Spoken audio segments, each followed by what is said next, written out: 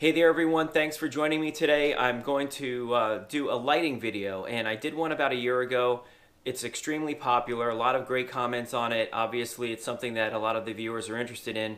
So I'm going to do occasional lighting videos here.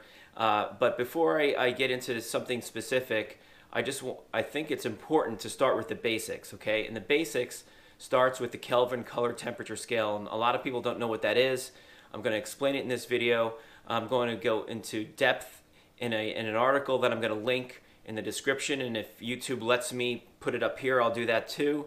And then I'm also going to show you in a second here what the scale means, and then give you an idea as to how you should be able to use that scale when you go shopping for lighting.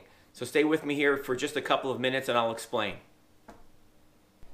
So what I have here is a printed out chart that I made of the Kelvin Color temperature scale, and I'm not going to get into the technical definition of the Kelvin measurement and where it derives from. I'm just going to explain how it relates to you and your home lighting. Every light bulb that you purchase has an indicator on the package that shows the Kelvin Color temperature level, okay? So usually anywhere from 2700 typically up to around 5,000 is what you're going to see in your local home improvement store or online. So the lower the number, the warmer or the more yellow the light will be. And the higher the number, the colder or more blue the light will be.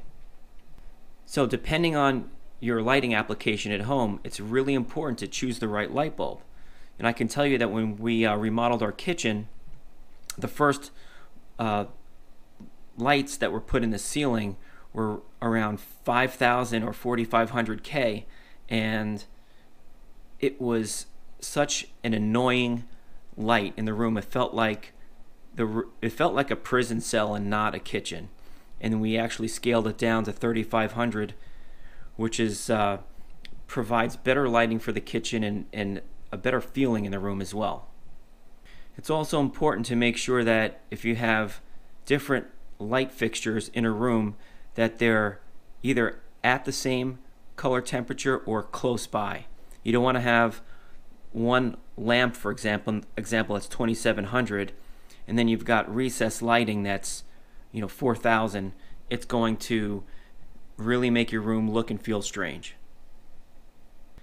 You can also match the color temperature to the decor in the room too. So if you have a lot of browns and wood tones, you might want to go here, and if you have a lot of whites and grays, you might want to go a little bit more towards this direction. So the color temperature is extremely important. I would never dream of picking out a light fixture or a light bulb without understanding what temperature I was going to get from it and matching the temperature to the need in the room.